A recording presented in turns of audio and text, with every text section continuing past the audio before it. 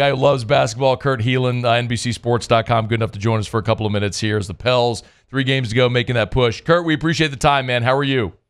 I'm doing well. Thanks for having me. It's absolutely my pleasure. A big picture question first. The New Orleans Pelicans with 3 games to go. What's your thought on this team?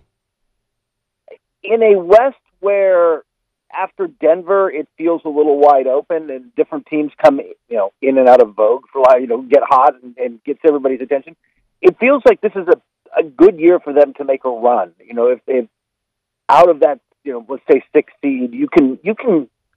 You're not on the Denver side of the bracket, probably, hopefully, and then you can make a run and win a round, maybe 2 with a little luck if the matchups are there and Ingram can get healthy. So everything just feels more wide open than it has for a while. Frankly, in both conferences, it's just there's a juggernaut at the top. So how big is the gap? It's interesting you say that because, obviously, we've even seen Denver not stick and stay in the 1 seed in the West right now. But how much of a gap is there with Denver and it's Minnesota, OKC, whoever, everybody else in the West? I don't think it's as big as it's been, or frankly, as big as it is like in the East with Boston, who's not just 14 games up, but like everybody else is busy shooting themselves in the foot.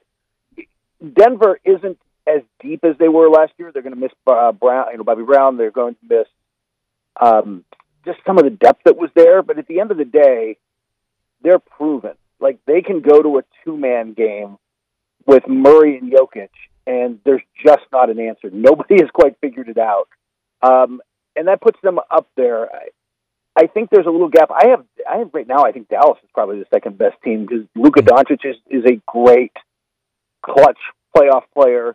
If your second best player is Kyrie Irving on the court, that is, he's so smooth. And they've been playing really good defense since the All-Star break, and they went and got another big in Gafford. So they look like a threat, but there was stretches. I think that's where I am with the Pelicans, right? And you guys, do you get this sense down there? There's times you watch them, you're like, that team's really good. That team's really dangerous, but it's not consistent. So that's actually a great segue. When you were talking about teams in the East shooting themselves in the foot, that was my thought when the Pels have a 6-game homestand. They go 1-5, and they lose to San Antonio, and they lose to Orlando. So when you see this team and you see that, a team that quite honestly, Kurt, has been better on the road than they've been at home, which Pelicans team, is it the one where you go, oh, that, or the one where you go, man, they lost 5 or 6 on a homestand when they were pushing to not only to avoid the play-in, but potentially to be the 4 seed and get home court in a first-round series? Yeah, and it's frustrating because they're acting sort of like a young team, except, with CJ and frankly, Ingram and stuff, they're not really that young, but they're acting like a young team that tends to be, like they did it last night, right? They woke up and beat Portland, but that first half, man, that started that game. They're like, they just don't seem to take some stuff seriously. And I think the advantage in the playoffs is they will come and take it seriously. They will be focused. You're not looking past anybody in the playoffs. The problem is you get the exact same thing from the other team. Nobody's on the second night of a back-to-back. Nobody's been out all night in New Orleans, although, if you could swing that, that'd be good. Kurt Helin is with us. He's on Twitter at Basketball Talk. You'll give him a follow. By the way, you must have had that handle like the day Twitter launched. Basketball Talk? How long have you had this handle, man? I got it when we first started, and I got hired by NBC, but that was 2010. So Twitter wasn't exactly new, but there were a lot fewer people and a lot less bots on it then. So suffice to say, I didn't launch my Twitter until 2012, and I've been on radio a long time. So, yeah, man, to get at Basketball Talk, you're an OG. Yeah. Props, respect to you. Let me look at the next 3 for New Orleans, because I think the next most obvious question is how does this shake out? Some of the analytics say that the Pels have a 73% chance of landing as the 6th seed. So you got 3 to play. They're at Sacramento, at Golden State, then home against the Lakers. What do you see playing out over those 3? Sacramento is one of those teams shooting themselves in the foot lately. They haven't been playing well. They're not an easy team to beat. I mean, Domantas Sabonis will get a double-double. I'll just tell you now. It's going to happen. He's got, 50, 60 in a row, 50-something, 60 in a row now. Fox is good, but they're not deep. They're not consistent. They really, really miss Malik Monk, who might be the sixth man of the year, and without his depth, they're kind of lost. I just saw the Warriors in person last night against the Lakers, and they're playing really well. They have found their groove. That might be the toughest one of the ones left. They have figured out who they are and what they want to be, and they've got something to play for right now as they try to climb out of the. They would like to not play the Lakers in a 9-10 situation, so they're hoping Sacramento keeps stumbling and they can get past them. And then that last game against the Lakers is interesting. They're big, they're physical, but you never know on that last day of the season, right? We'll see what people have to play for. And in the Lakers' case, they would love to rest guys, especially going into the play-in. I just don't, we'll see where they are at that point, or if they're going to. There's a 50% chance that. I hope you didn't buy your tickets to see LeBron and AD, but I mean.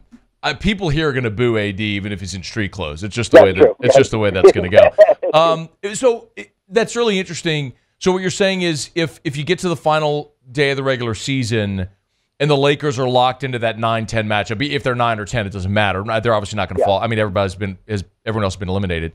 So if they're locked into that 9-10, they rest LeBron and AD? Probably, especially those guys right now. They're both. I mean, Anthony Davis didn't play last night because he's a little banged up.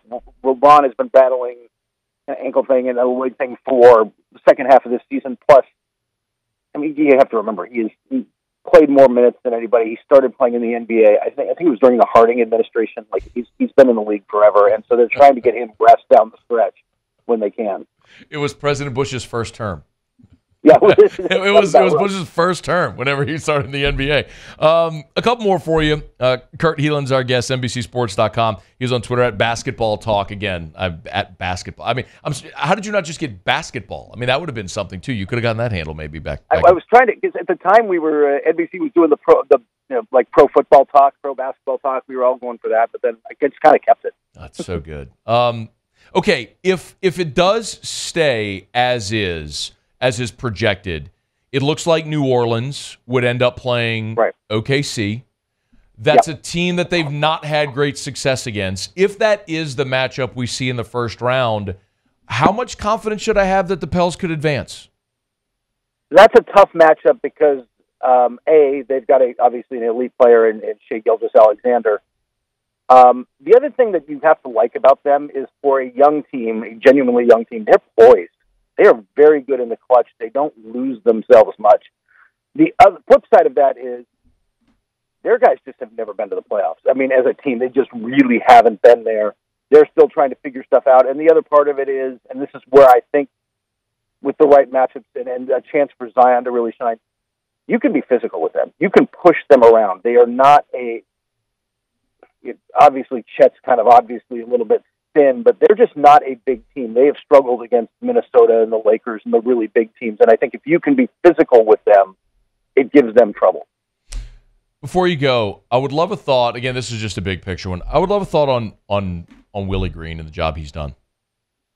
I think he's done a great job of melding this thing together. It does, look, Zion and Ingram are not a puzzle piece fit, right? Like it's not just been natural and easy and simple, and he had to do some work there.